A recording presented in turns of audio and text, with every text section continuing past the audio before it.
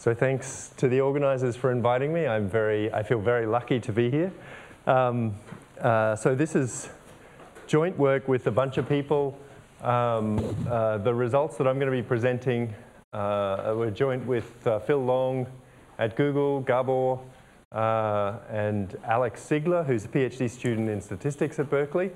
And I'm also going to be giving a perspective that we take in a survey paper that was joint with Andrea Montanari and Sasha Rachlin. Okay, so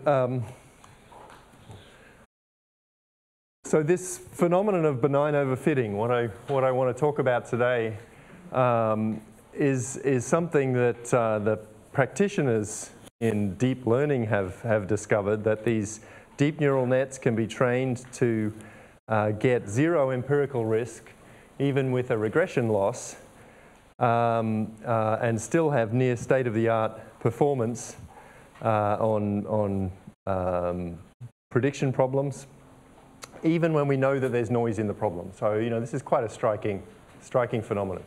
So these are plots from a paper that a group working at Google at the time produced a few years ago.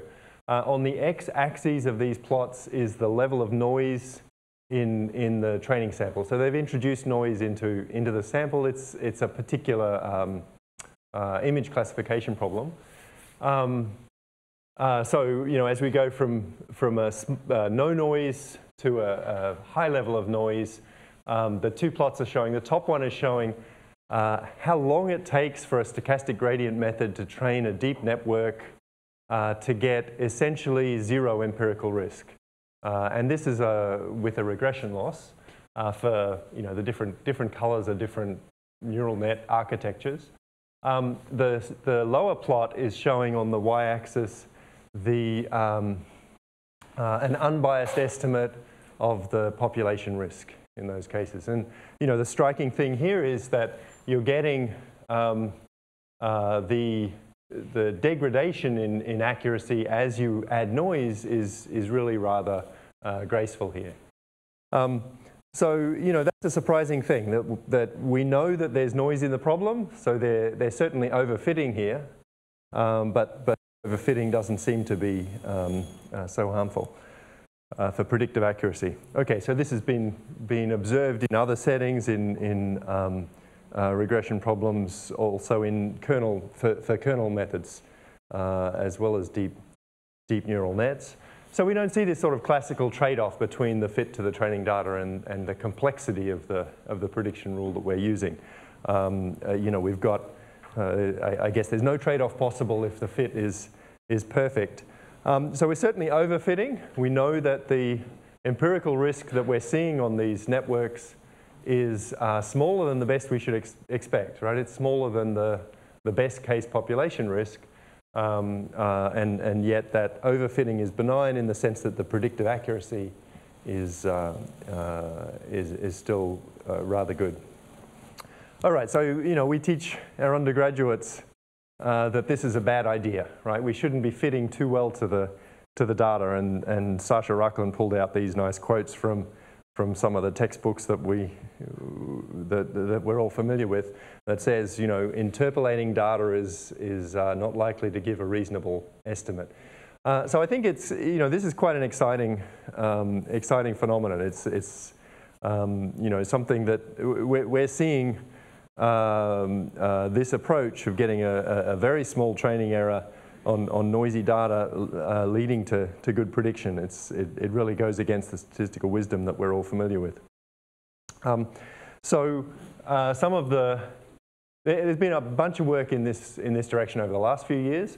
Some of the earliest work was on kernel smoothing methods. So Misha Belkin and collaborators, and I'll say a little bit about that in a moment.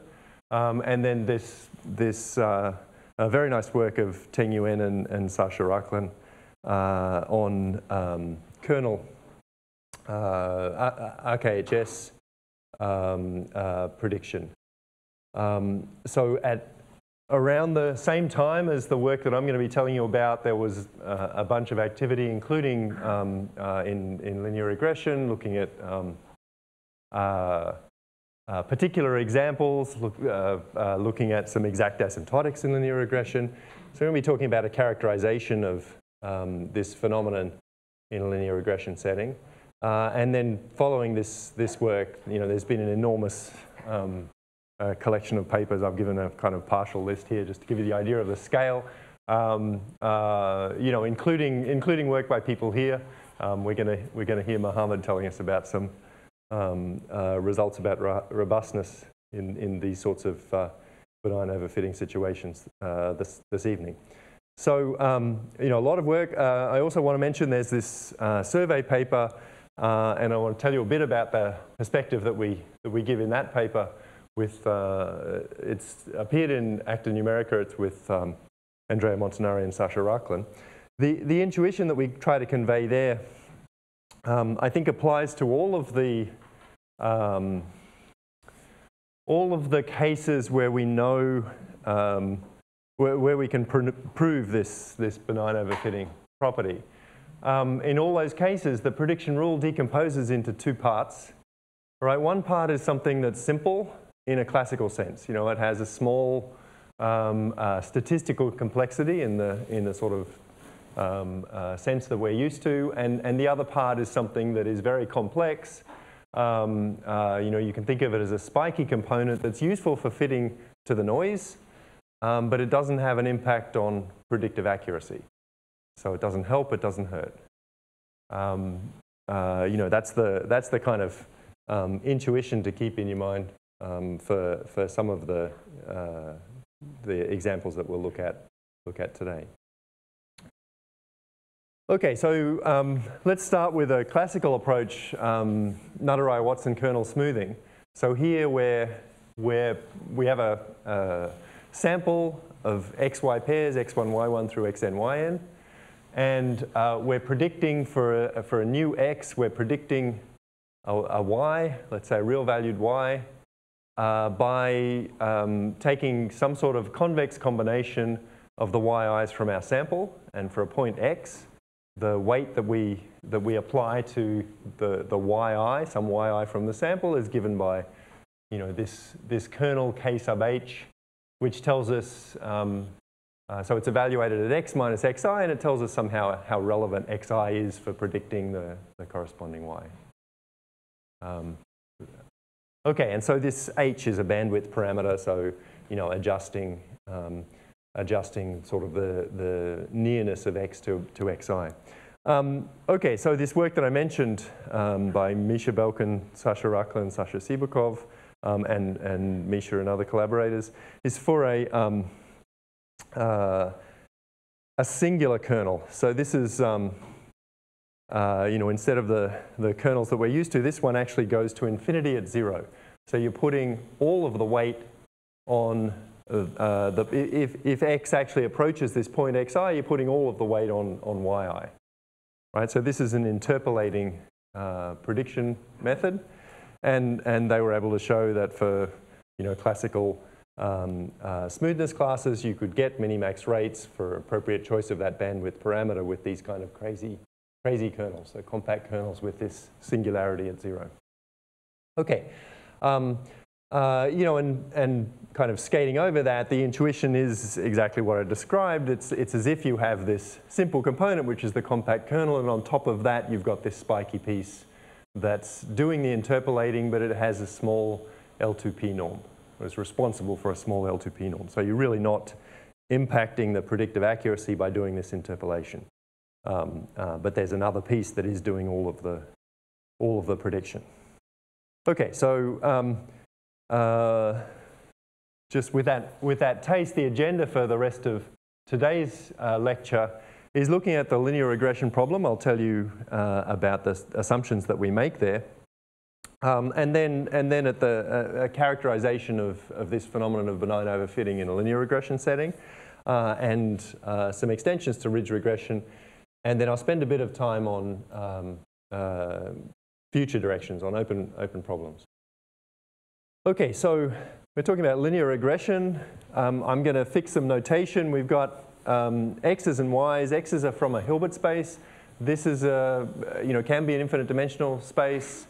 I'll be using matrix vector notation, but this is just kind of to simplify the way I present things. But the x's can come from an infinite dimensional space, and we have a real valued response that we'd like to predict. We're thinking of those x's and y's being generated from some probability distribution. The assumptions are that we have a sub-Gaussian distribution, right? So in every direction we get something that's no heavier than Gaussian tails. The x's and y's are mean 0. We're in the well-specified setting, so the conditional expectation of y given x is linear. And we assume that x satisfies a small ball condition, right? So we don't have too much probability concentrated around 0. Okay, some notation I'm going to use here. We've got a covariance matrix sigma for our x's, and these lambda 1 through lambda 1, lambda 2, and so on are the eigenvalues of that covariance matrix. So the variance in these different directions, lambda 1 is in the first principal component direction, and so on. So these play a crucial role in everything really. Theta star, I'd mentioned earlier, this is the parameter vector that minimizes the population risk. So the expected squared error between y and this linear prediction. And sigma squared is the corresponding expected squared error. Okay, so we're going to use this notation throughout. Okay, the particular estimator we're going to consider is the minimum norm estimator. So we're thinking of a setting where we can fit the data perfectly. So there's a whole affine subspace of solutions that give 0 empirical risk, and the particular element of that subspace is the minimum norm one.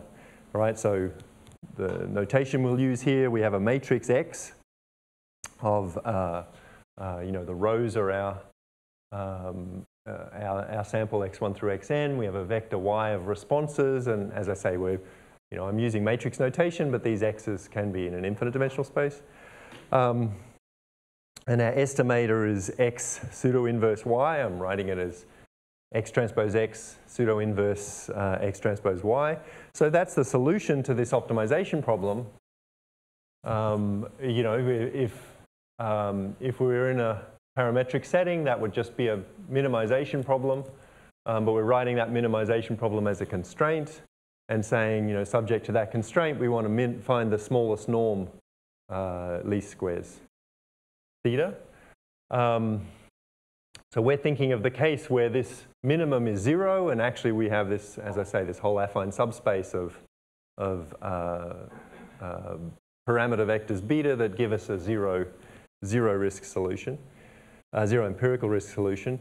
And we pick the smallest norm one. Why that choice? So, motivated by the stochastic gradient methods that people use in deep learning, we can think about a gradient flow for this least squares problem if we initialize that at 0 and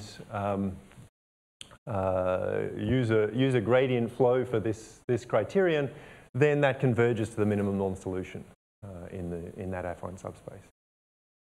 Okay. So that's the estimator. When we write theta hat, this is what we're talking about. Okay, and the criterion of interest here is the excess prediction error. I'm going to write it as R of theta hat.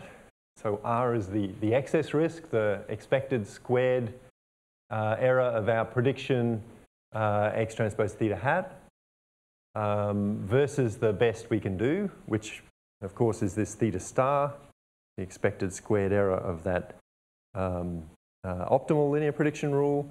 We can easily rewrite that as the as a quadratic form like this, right? It's the difference between theta hat minus theta star measured through this covariance matrix. And so you can see the role that the eigenvalues play here, right? Those lambda i's are determining the importance of the different parameter directions in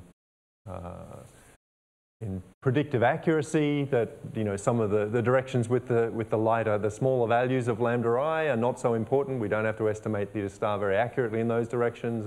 The heavy values of our covariance matrix, the heavy directions, the large values of lambda, the lambda 1 and lambda 2 and so on, they're the crucial directions, and we better get theta star estimated accurately in those directions.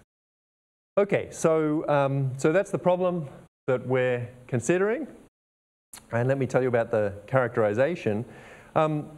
Before we do that, let's think about this minimum norm interpolating solution. So, you know, if we think about a ridge regression problem that trades off these two terms, the scale of the parameters and the performance on the data, you know, we might write that as minimizing lambda of the norm of theta squared plus the sample average of the squared error that this theta incurs.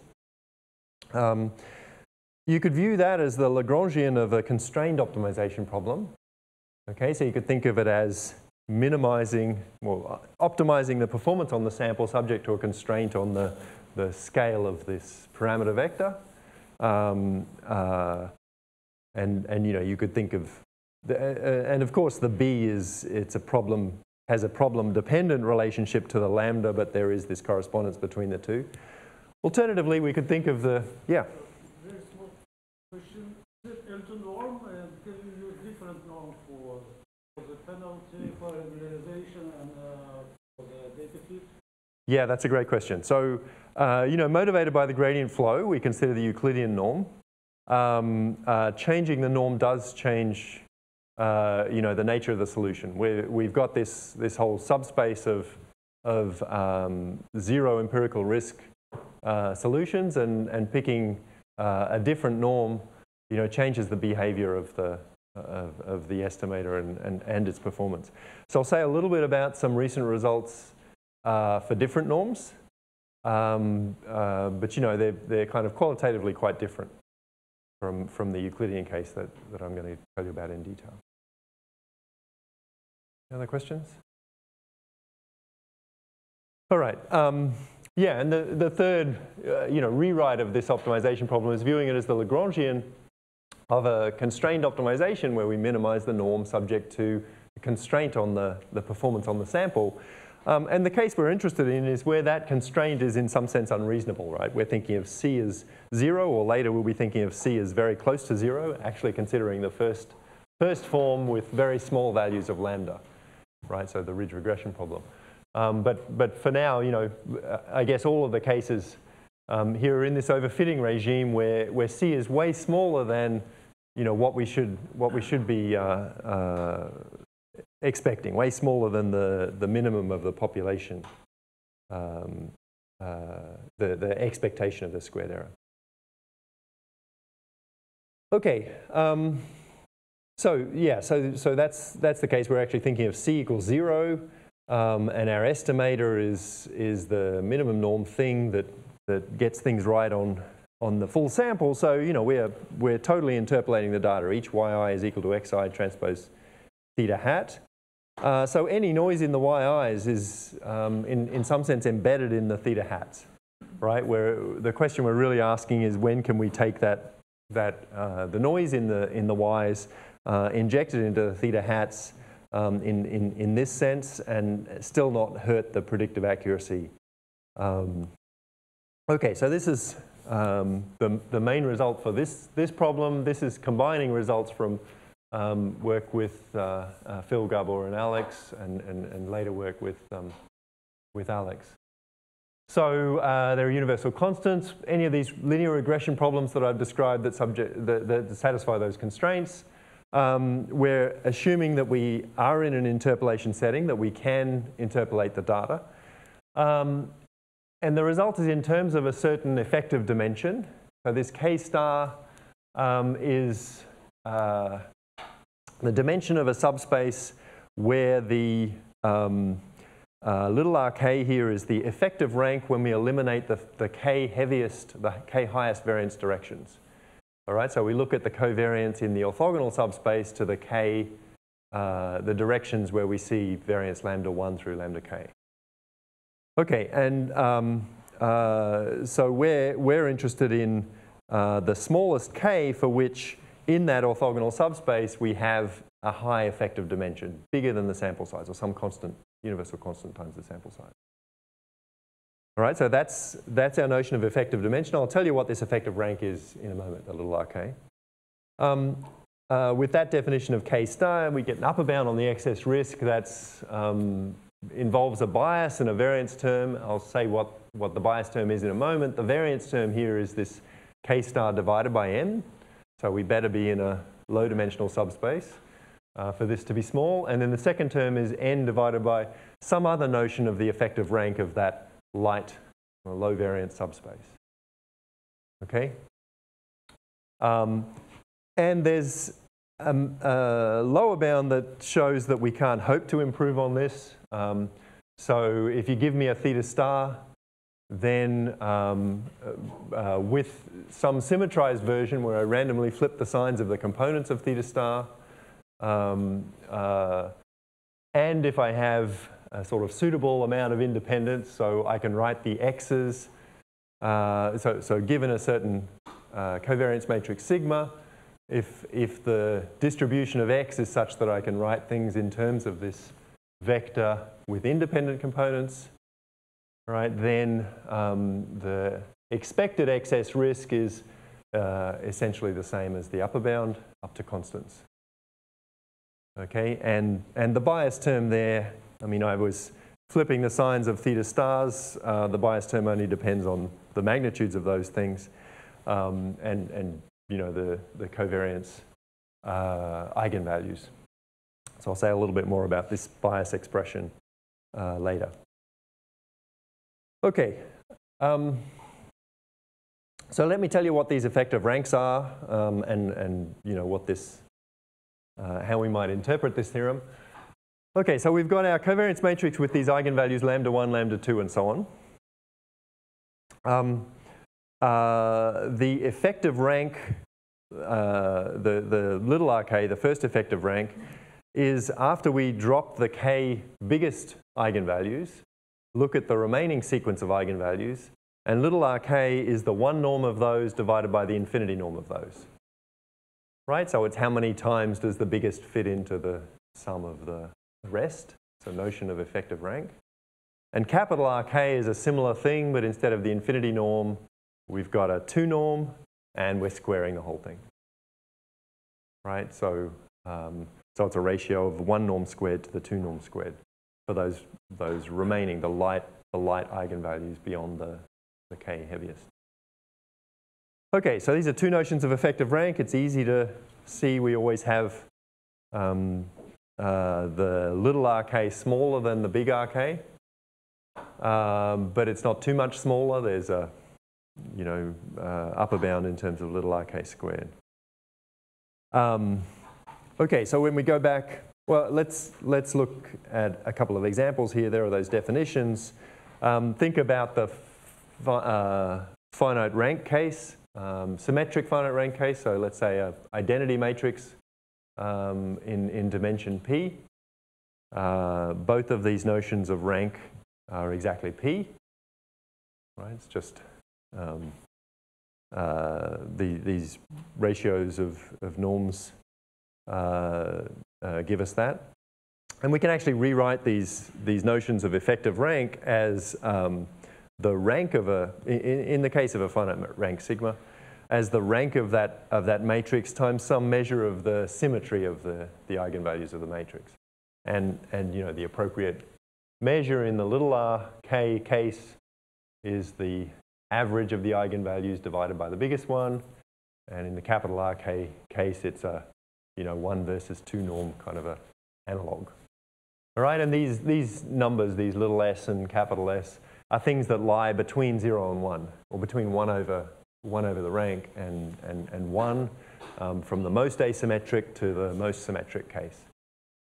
Okay, so you can think of these effective ranks as being, also incorporating some sort of notion of how symmetric, how close to isotropic these matrices are.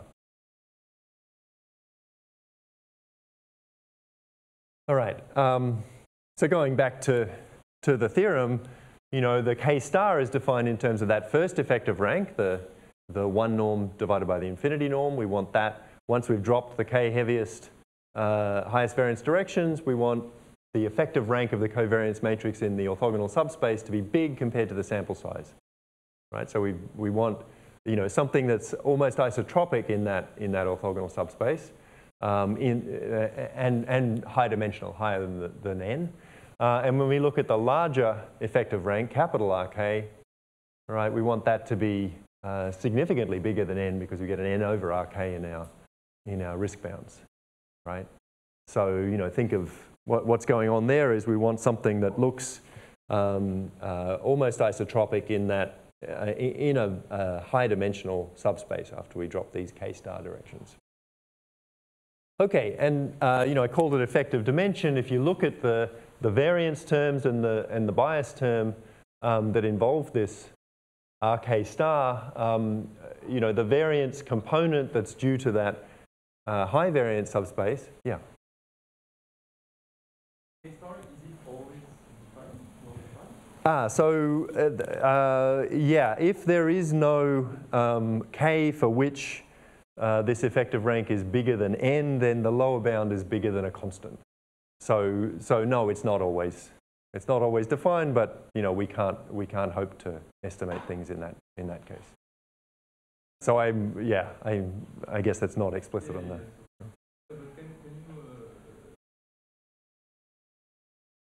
I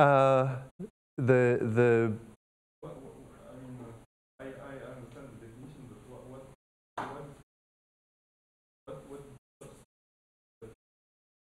yeah, the K star here is a sort of effective dimension of the problem.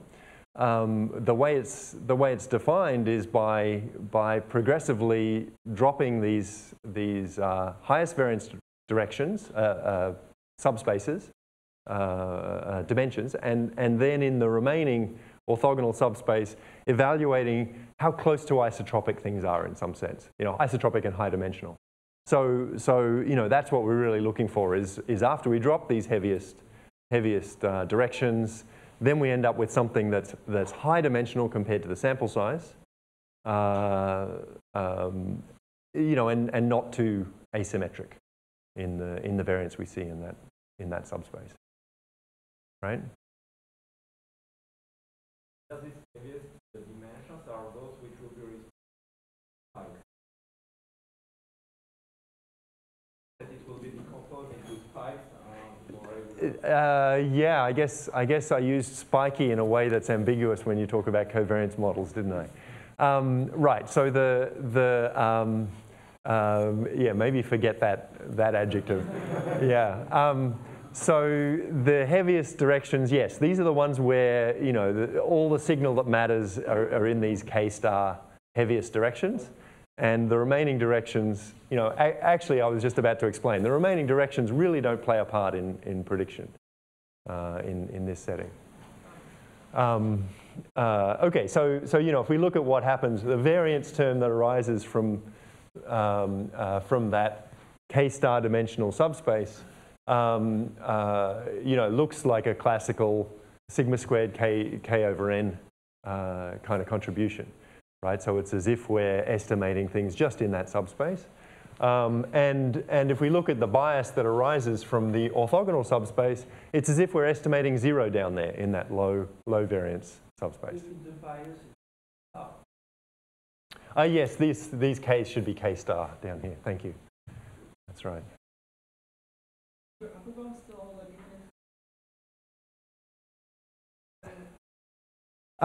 If K star is larger than N, the upper bound, Yeah, I guess I'm being a little sloppy here. That's right. I mean, in the case where k star is larger than n, we have a lower bound that's a constant. Yeah. Thank you.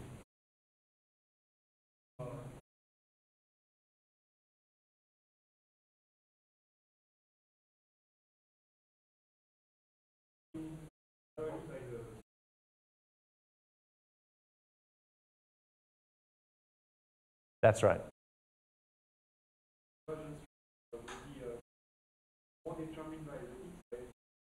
Than by the y's or the theta star. That's right. Yes.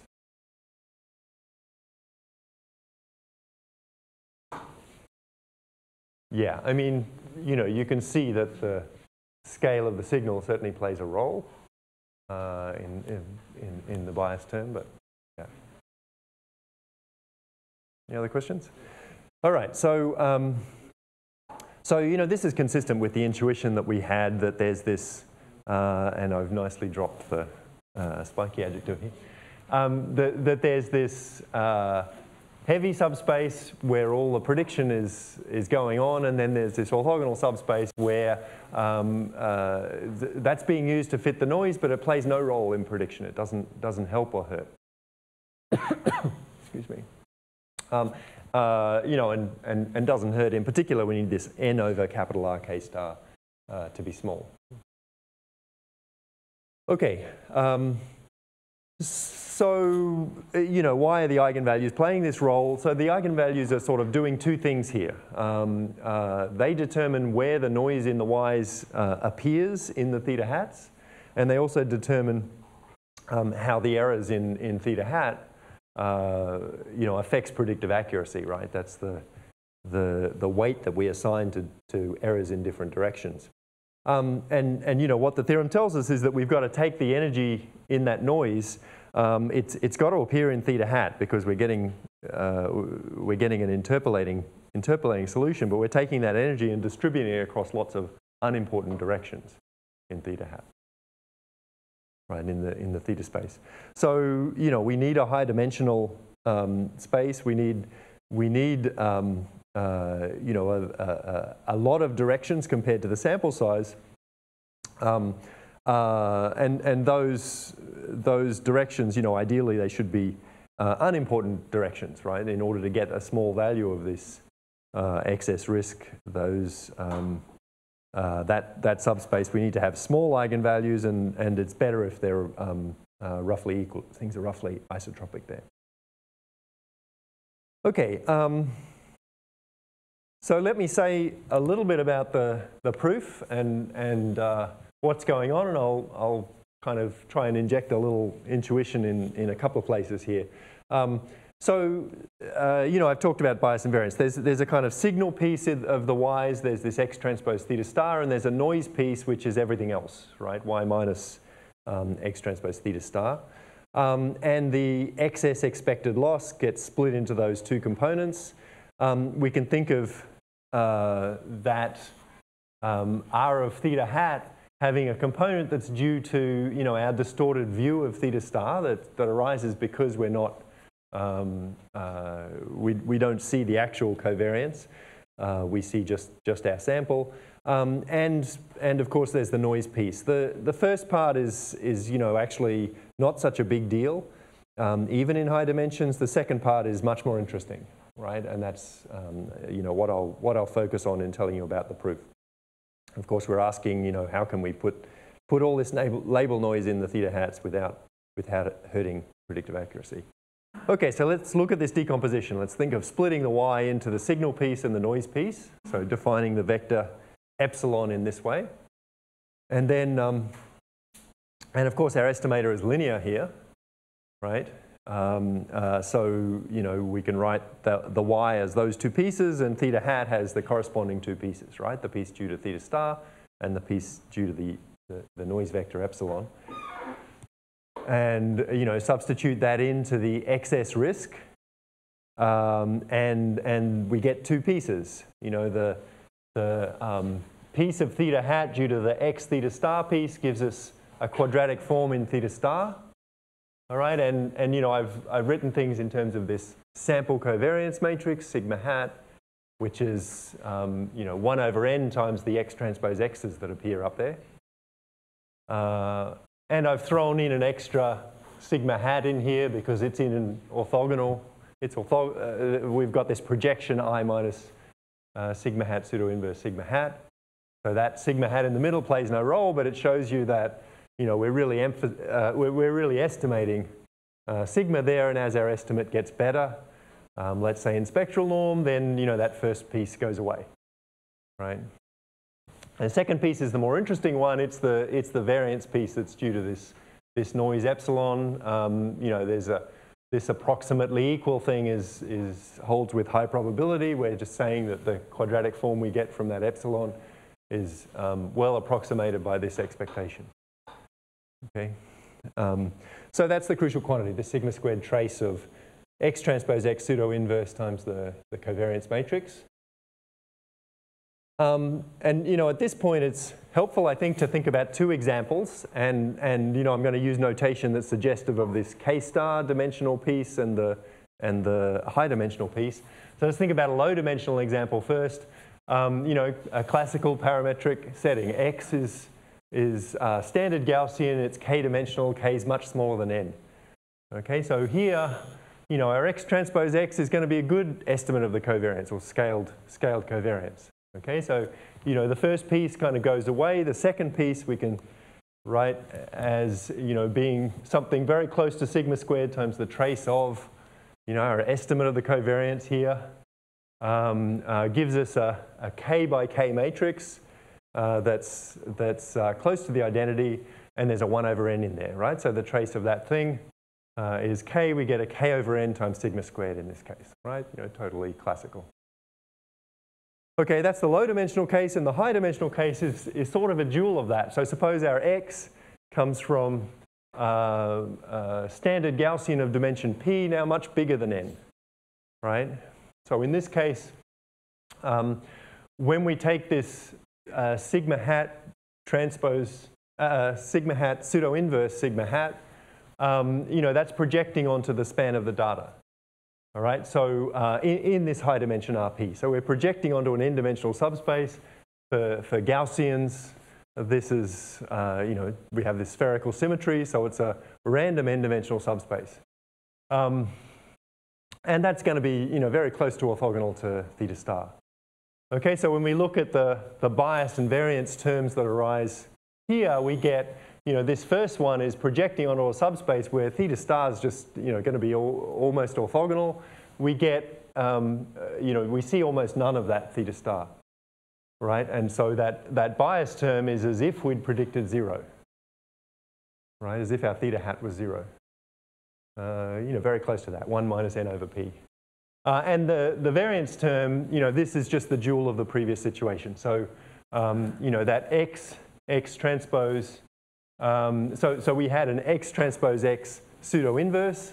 All the eigenvalues are the same as x transpose, which is our, n-dimensional rank n matrix. It's very close to an identity scaled by, so this is just like the sample covariance of a n-dimensional Gaussian where we've got a sample of size p. Right, so the trace here is n, and it's like an identity matrix scaled by 1 over p. Right, so x transpose is like p times an identity. Okay, so we get n over p times sigma squared in that second term. Okay, so these two situations are kind of analogous to what's going on here in the k star dimensional subspace and the high dimensional subspace. And if we think of a special case where the k biggest eigenvalues are all 1 and the remaining eigenvalues are all something small, where k is much smaller than n, n's much smaller than p, and epsilon times p is smaller than n, right? So the energy in that low variance subspace is small. Then k star is k, and these effective ranks are both whatever dimension is left, p minus k. That's very much like this low dimensional high dimensional split, right? We have the k dimensional piece, and the p minus k dimensional tail is like our high dimensional. Okay, so that's a bit of the intuition here. Just going back to, the argument, a sketch of these proof ideas. So we've got this excess risk as a quadratic form. We can split it into the sum over the lambda i's, the sum over these different directions, and then we're gonna do this split into the k heaviest directions, the remaining light directions. Crucial point here is that condition that defines k star, right, is saying, is used because when the effective rank, when that notion of effective rank is bigger than n, then we get concentration of the eigenvalues of the non-zero eigenvalues of x transpose x, right? So x transpose x is this p by p, possibly infinite dimensional thing that has rank n. And so we're looking at the kind of k plus 1 to nth eigenvalues of that thing. So it turns out they're all concentrated around, under this condition, they're concentrated around the sum of those eigenvalues. So, just to give you some intuition there for the Gaussian case, we can, rewrite things as standard normal. So this x times vi is one of the eigenvector directions for our covariance matrix sigma. And we're rescaling things by 1 over the square root of the eigenvalue in that direction. Then in the Gaussian case, this thing has unit covariance. These are standard normals, right? And so, writing x transpose as x times the sum of the vi transpose times x transpose, we get this expression. So we've got a bunch of independent zi transposes, right? Standard normals. So now if we think about, the sort of trailing sum here, when we eliminate those k heaviest directions, then we get concentration of the eigenvalues of this matrix AK. This notation means the biggest eigenvalue is going to be bounded by the sum of those eigenvalues plus n times the largest of them, and lower bounded by, I guess this is up to constants, lower bounded by that sum minus n times the largest of them. And of course, this effective rank condition is saying, the n times the largest one goes away, right? That's exactly what it's telling us. So we get concentration within a constant factor. This thing has a constant condition number, this matrix AK. Right? So under that condition, if we have a k for which this condition is satisfied, then all those eigenvalues are within a constant factor of this sum of the empirical matrix. This AK has eigenvalues that are close to the sum of the population eigenvalues, lambda k plus 1 through and so on. Okay, so yeah, I guess this is just thinking of the Gaussian case where things are nice and easy. As an alternative, you can use a small ball assumption to get a lower bound and sub-Gaussian property to get an upper bound, and get the result more generally. Okay, so that's the kind of crucial concentration that we need, and that means that this the non-zero eigenvalues of x transpose x are nicely bounded away from 0. So if we look at x transpose, right, this Gram matrix of inner products, its smallest eigenvalue is bigger than this number rho, which is the sum of the small eigenvalues, lambda 1 through lambda k plus 1, and so on.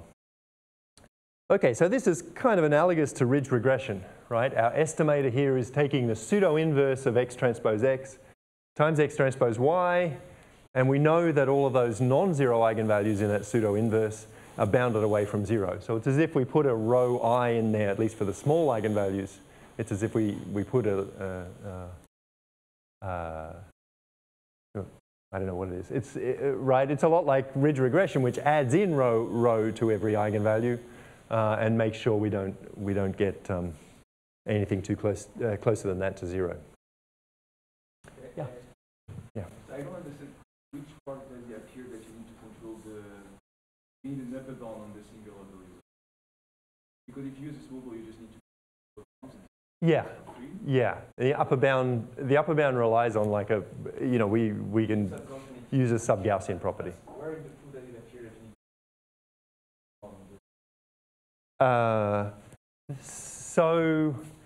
So we want to have a condition number that's like a constant, right? So we actually want all these eigenvalues to be close to this sum of lambda I. Yeah, so I haven't pointed out where the upper bound applies, have I?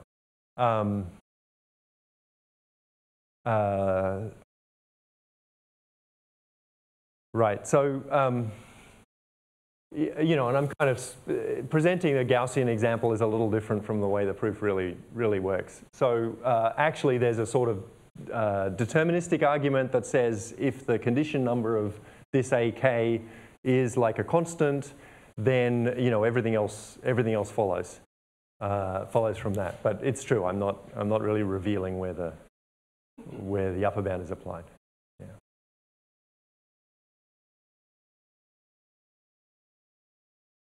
Okay.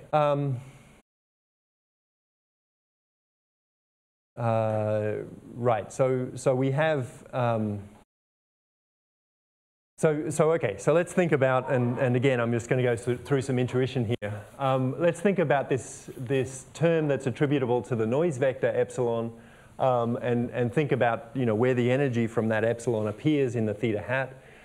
If we're looking in a direction vi, so one of these eigenvector directions for our covariance matrix, then you know the X transpose epsilon is going to see noise energy that's proportional to lambda I, the eigenvalue in that direction, scaled by n. Right? We have a sample of size n, you know, n independent contributions there.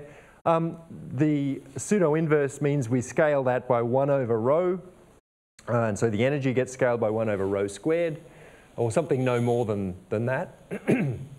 That's the smallest non-zero eigenvalue. And the impact on the prediction error in that direction is scaled by a lambda I. Excuse me. Okay, so you know, multiplying those out, we get an upper bound on the prediction error that looks like n times lambda I squared times 1 over rho squared. Summing those up over directions, I guess actually in the heavier directions we can do a little better. And you know, this classical argument gives us a 1 over n in those directions. Summing those up over all the directions, the first k gives us k over n, and the remainder give us n times the sum of these different pieces, which is exactly this n over capital RK. Okay, and so this is true for any k that satisfies that condition that implies the concentration. Excuse me. And it turns out that minimizing that bound over any k satisfying the condition is, you know, you get the minimum at k star. Okay, and the lower bound, you know, the various terms appear in essentially the same way. You know, in particular for the variance, we get this trace term again, and in the situation where the eigenvalues are concentrated, we get the same lower bound within a constant factor.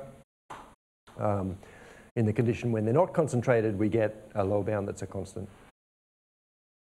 Okay, so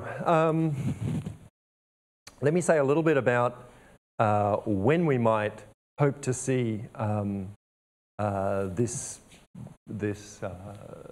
tight bound on excess risk going to 0 as the sample size grows. Right, so kind of, you know, looking for a consistency result here. The bias term's kind of problematic. You know, we're talking about a sequence now of problems. What's the theta star going to look like? And what's the interaction between that and sigma? I'm going to work with an upper bound on the bias term, and you know that factors out this, let's say, finite norm theta star, and say, you know, if we have this upper bound going to 0, right, then what we want is all three of those terms going to 0 as the sample size grows. So let's call this asymptotically benign if we have a sequence of covariance matrices for which this happens. You know, in the infinite dimensional case, that could be a single matrix, and we're just looking at a single covariance operator, and we're just looking at what happens in the limit as n gets large. Yeah. B is a universal constant. Yeah. No, it's, I mean, this is part of the theorem is there exists a constant, and, you know, the proof gives us an explicit value for that. Same for the C, but, you know, here we're wanting our limit to go to 0.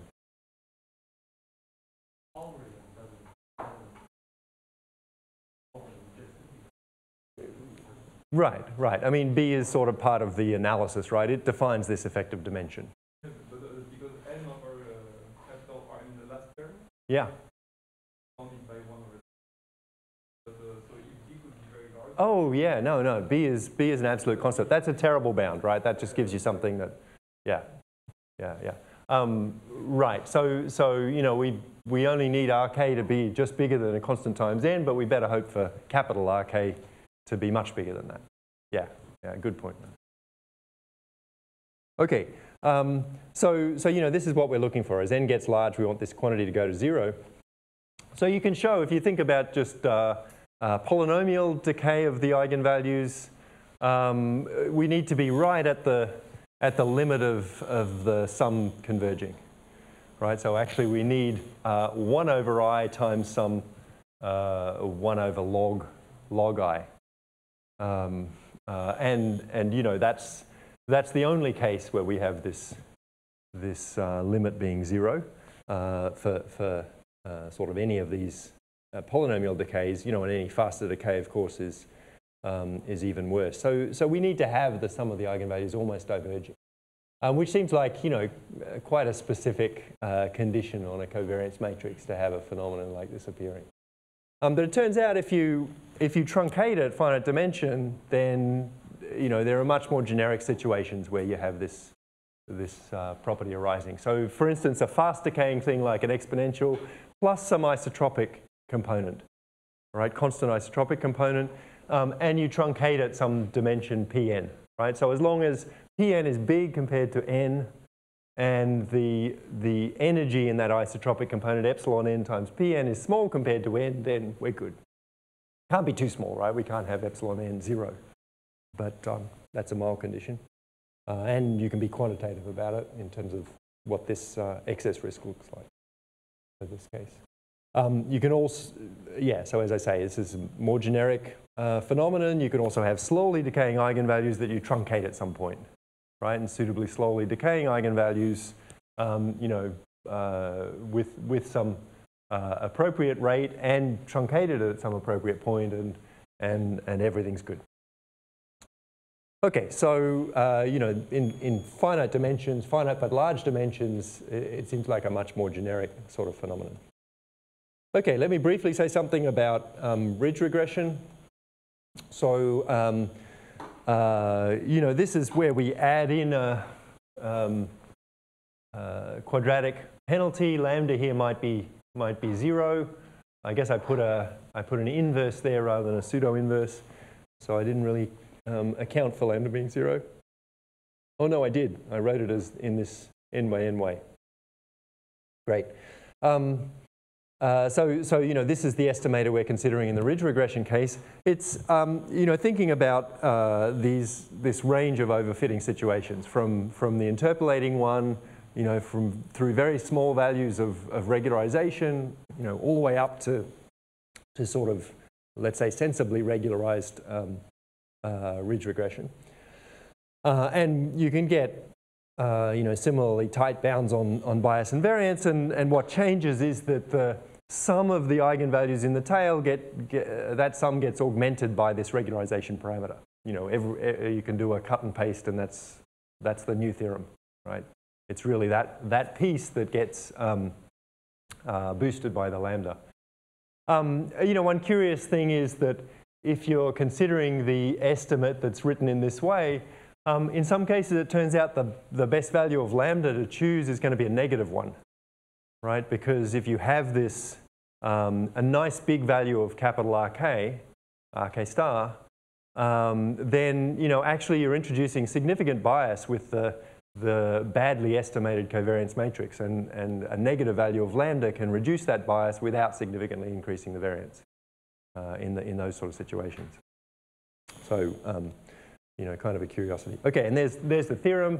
As I say, you're just changing the anywhere the sum of eigenvalues appears, you're augmenting it with the ridge regression coefficient lambda. Okay, so let me sum up. So this is kind of far from these classical setups of having a trade-off between the fit to the training data and the complexity of our prediction rule. What we need here is having this long flat tail of the covariance eigenvalues. That's a place for the noise to be hidden. So we want lots of roughly equally unimportant parameter directions in some sense. It's curious that finite dimensional data seems to be important.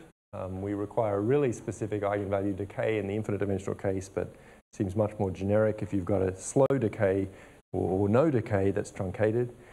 And we can extend things to ridge regression. Thanks. So let me say just a little bit about some next steps. So there's a question about other norms.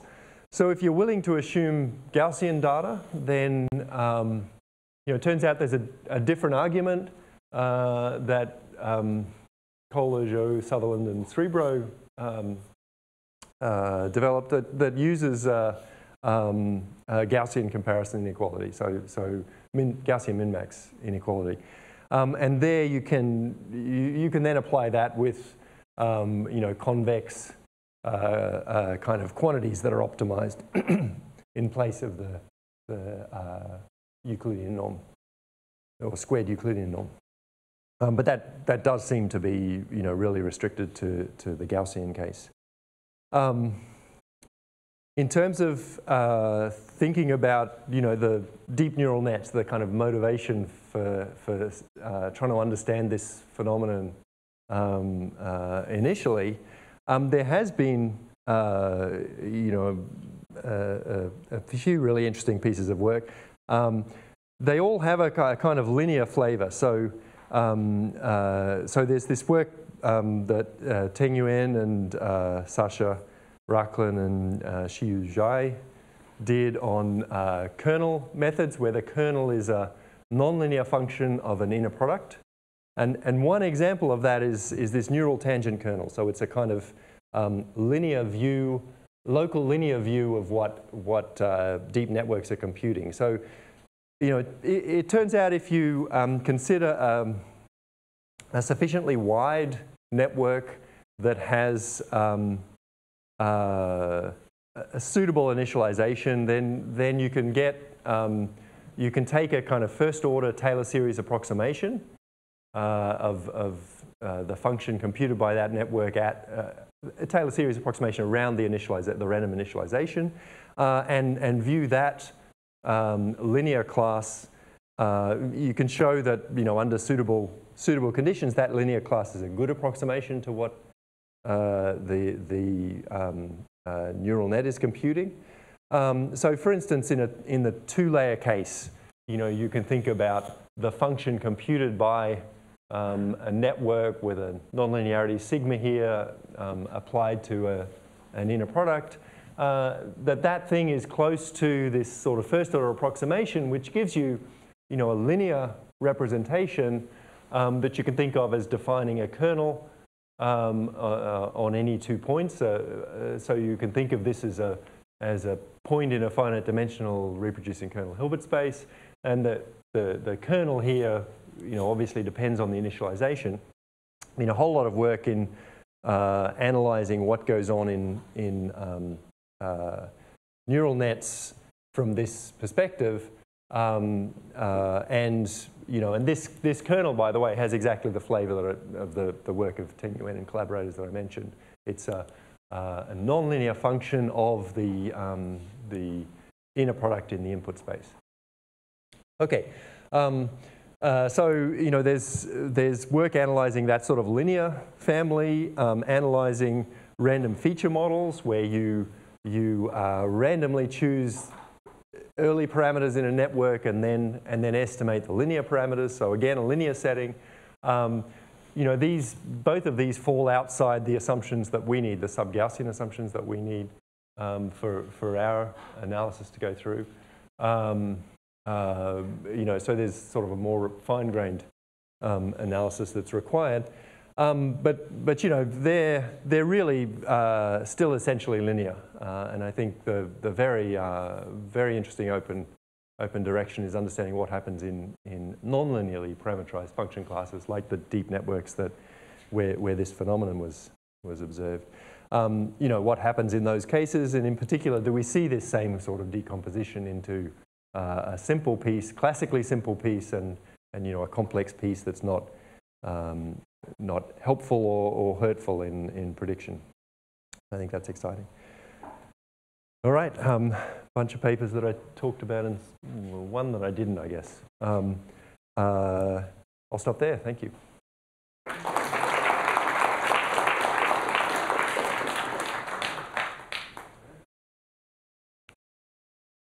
What about classification? So in the regression setting, you always have this coordinate bias. The signal are large, then all your bounds not give any meaningful insight.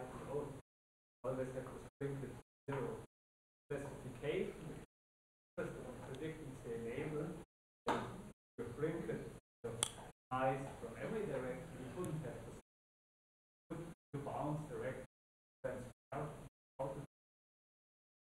So yeah, so there has been work. I guess I didn't give any pointers here. There has been work on classification setting. I guess the first of those was due to Niladri Chatterjee and Phil Long. So looking at, you know, under suitable model for the process generating the data, they look at the same sort of phenomenon in a classification setting. There's been also work calculating exact asymptotics in a classification setting with more, you know, logistic regression kinds of models. The Teng-Yuen's considered related things in that sort of setting. So yeah, there have been extensions in those directions. Yeah. That's a good point.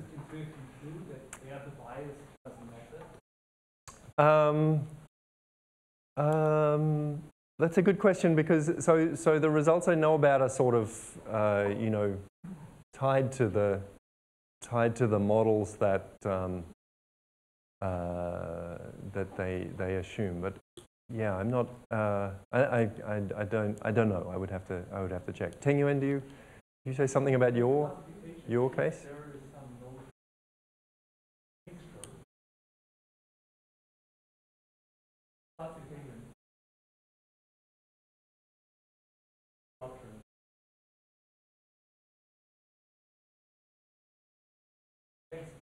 Right. That's unlike what was given.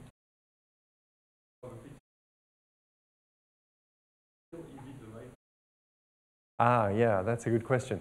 I'm not advocating, you know, the use of this sort of approach in a linear setting, a linear regression setting. You know, actually, Mohammed's talk this afternoon for, you know, a different problem is going to point out a case where there are, you know, robustness benefits from interpolation. So, you know, I think that's interesting.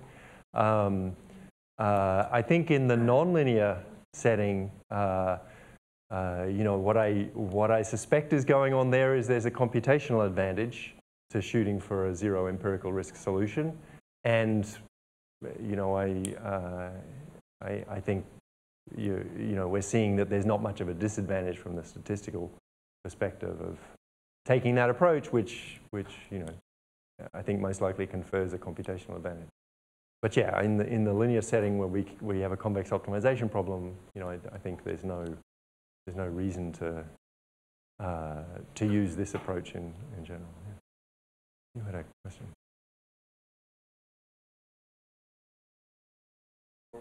noise is not Gaussian, it has things. Or if you have some outliers, I mean, if your model is not quite correct. Yeah, that's a good question. So I guess some of these results, the analysis that Andrea Montanari and collaborators came up with, computing exact asymptotics, they were looking at much milder assumptions there. They could get by without the with misspecification. So for instance, in the random features model that I mentioned at the end, where they're choosing these nonlinear parameters that enter nonlinearly, choosing them randomly, fixing them, and then considering that random linear class. The asymptotics they looked at there was, the width, the sample size, and the input dimension had to grow at appropriate rates, and the function that they were estimating is just needs to be something in L2, and the result you get involves the sort of unmodeled component, the component that you don't have enough richness to represent. That unmodeled component appears just like noise in some sense. So there are extensions, I guess, to all of these kinds of cases. But without the quantitative results that we get are a little less clear there. They have, I guess things are incomparable. They can have rates that are worse than these. The asymptotics are exact, so they're getting constants that are better, at some point in the cases that we looked at. Yeah. I have a question similar to Victor's. So, in your simple linear model, in order to understand things, you could improve your estimate just by using principal component regression. So you project onto the. Yeah. If you know everything or whatever, you know. That's right. So do people do this in deep learning as well? You could have some post-processing, just smooth out the interpolated solution. Would that give better results? Yeah, it's a good question. It's a good question. I don't know. It's clear in this setting that you can get rid of this sort of ridge regression flavor of bias by just projecting onto those K-star directions. But the ideas around the deep learning to have some post-processing of the interpolated solution. This would be somehow kind of a natural thing to do. Right. I haven't seen things that are focused on that sort of approach. No. Okay. But it does seem like a natural one. Yeah, I agree. All right, thank you.